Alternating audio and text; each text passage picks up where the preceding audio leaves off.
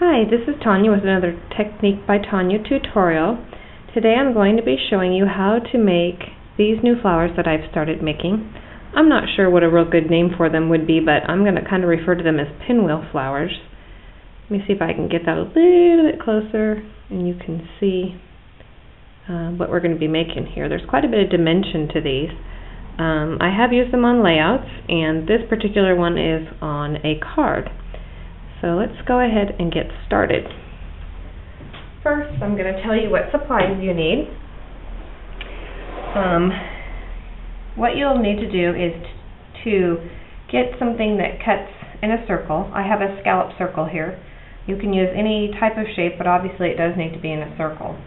I've seen a reverse scallop, I've seen pointy circles, like a zigzag edge, but I've got a scallop here. You need to cut 8 of the same size of circles out of the same paper. I do like to use double-sided paper for this because a little bit of the backside will show, and it just adds a little bit of a nice effect to your flowers.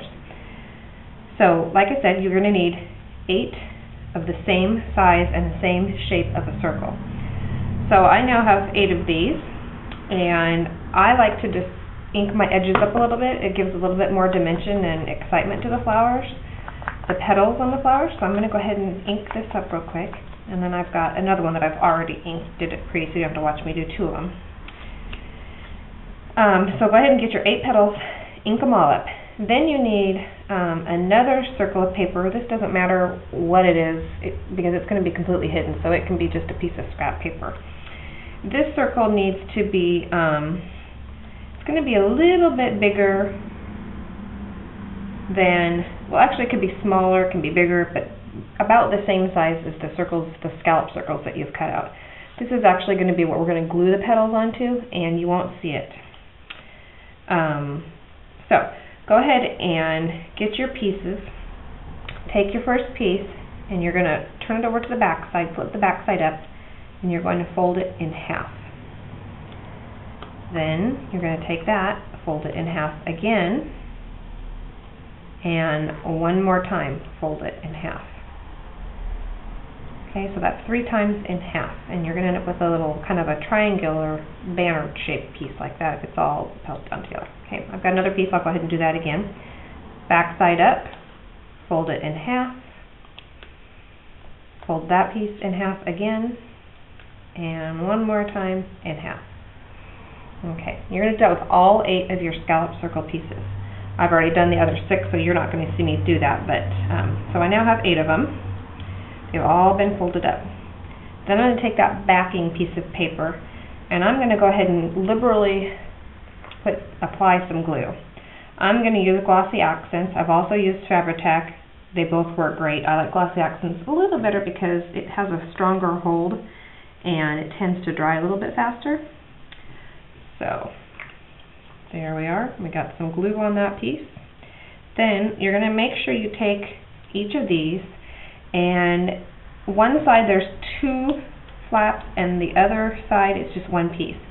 I like to stick the side with the 2 flaps down. You're going to take all 8 pieces, make sure they're all going the same direction, and you're going to, oh, the other thing I did on this backing piece is I punched a hole right in the center of it because I'm going to adhere a brad through the center of this flower. So I went ahead and punched that. Plus that helps guide me as to where to place the petals. So I'm going to take the tip of that first petal and I'm going to put it up against that hole, leave the hole open, don't cover it up, and put my first petal down.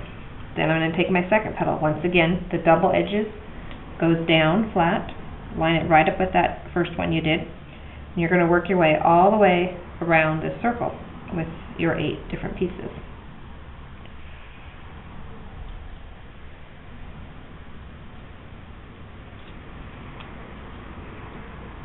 And there's one, got 3 more to go. And you'll notice that that back piece, that piece we're adhering to, is not going to be noticeable by the time I get all of these little petals on here. However, I do have to say that I have made this flower where I've cut out a bigger circle behind and I've used it as just a layering piece so that you can see the flower behind. It has a little more dimension. Okay, so now I've got all of those on there. Normally I would wait for that to dry, but of course we're on the video camera and I'm sure you all don't want to spend 5-10 minutes waiting for me to let my flower dry. So this may come apart while I'm doing this, but that's only because my glue, as you all know, is not dry yet. So there we have all 8 of those attached onto the circle. And I'm going to take a brad. You can use a button, you can use rhinestones, anything you want. I'm going to go ahead and stick it through that hole there in the center that I punched earlier. Well, if my brad tongs will go together and I can get them through at the same time. There we go. And then we can flatten that down in the back. And voila! There is your new 3-dimensional pinwheel flower. These are really fun actually to make with tissue paper, because then you can go and you can really get in and fluff up and ruffle up the different petals. A little harder to do when you're using a cardstock thickness paper, but it's real fun to do with tissue paper. Alright, that's it. Hope you guys enjoyed it, and I will see you with the next video.